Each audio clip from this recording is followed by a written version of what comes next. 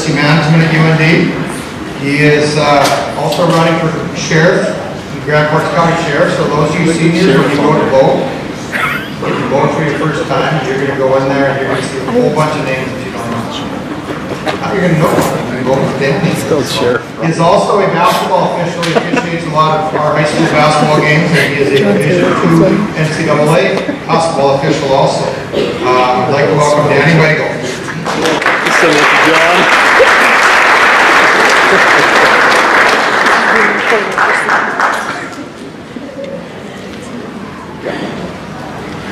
So I don't know who made the order. I have to follow Mr. Hoverson, millionaire, and shared his journey on life, and then an Olympian. So we all,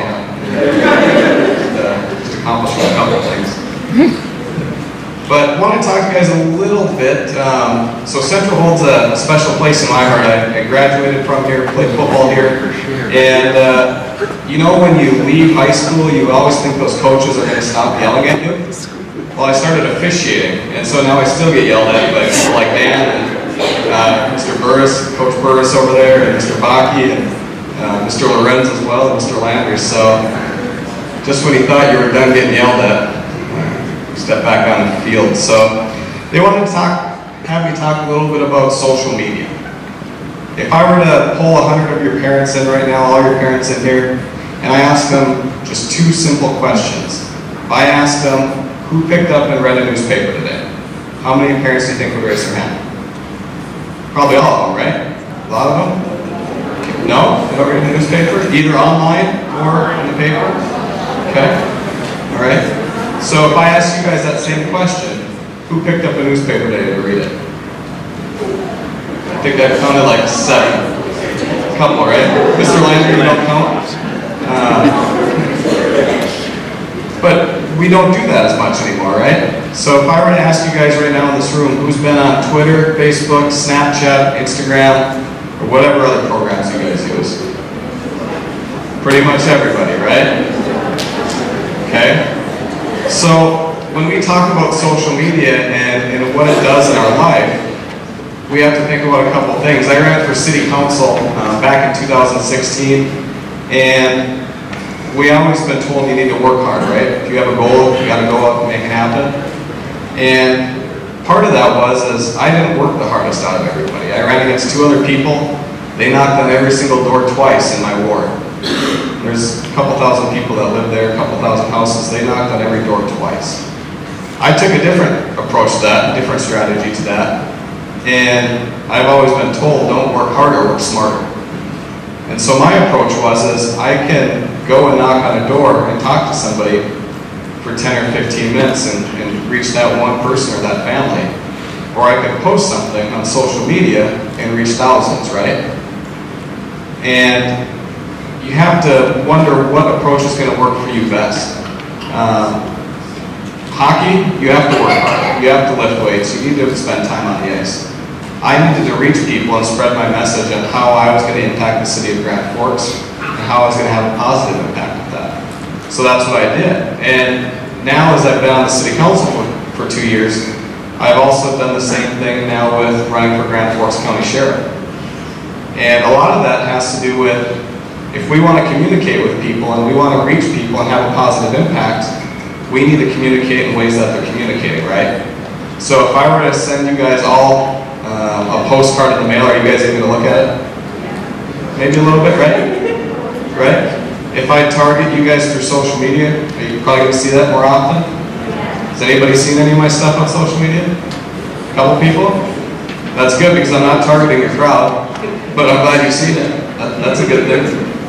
I'm targeting the older crowd, like Mr. Carlson. So,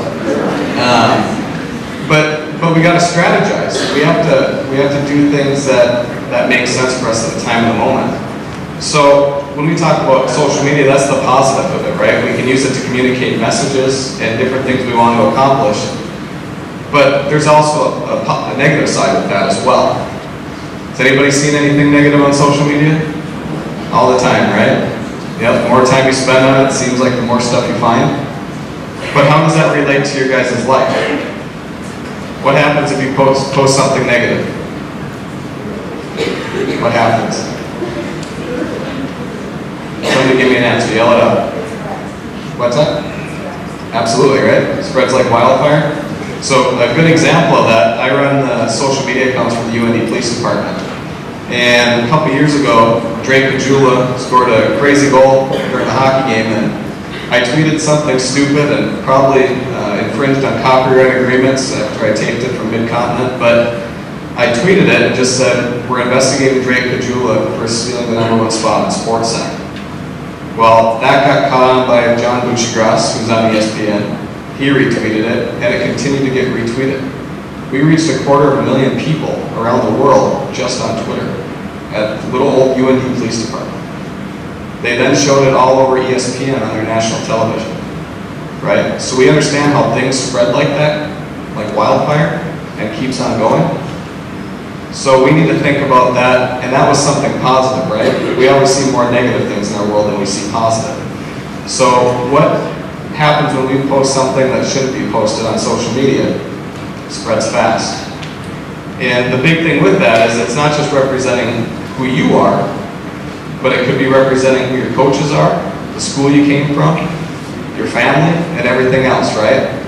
So the biggest thing that I can tell you guys is think about social media. Think of it as a tool, use it positively, but at the same time, understand where things can go. I work at law enforcement. You'd be amazed at all the things that I've seen. And a lot of it stems from some stuff on social media. Whether it's racist comments, racist remarks, whether it's people doing inappropriate things on a webcam and then sending it places, right? And then being extorted online by people in different countries for money. The biggest thing, guys, is we need to use common sense. We need to be smart about things. I'm not going to take too much of your time, so we're probably already all over schedule, but the big thing that I can say to you guys is just a general rule in life, and one piece of advice is just do the right thing. I've been told that sometimes doing the right thing isn't always the popular thing, and that's something that I've held on to, because we're going to, whatever you guys, your career paths take you, college, sports, athletics, whatever it might be, you're going to face adversity, and it's how you're going to respond to that, what kind of decision you're going to make in the heat of the moment that shapes who you are. So thank you for having me, and congratulations.